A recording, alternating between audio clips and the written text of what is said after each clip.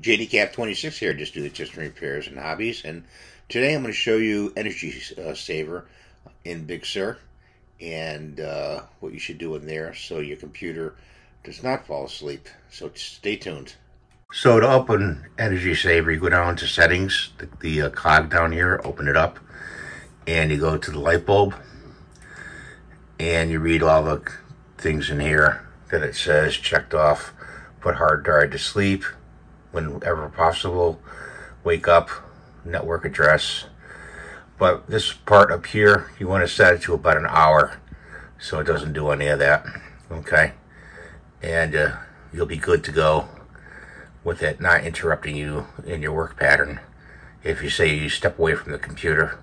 So that's what I have for you today and for Big Sur, and I hope you enjoyed the video. Thanks for watching. Please rate and subscribe and give me the thumbs up, and we'll see you in the next video. Take care.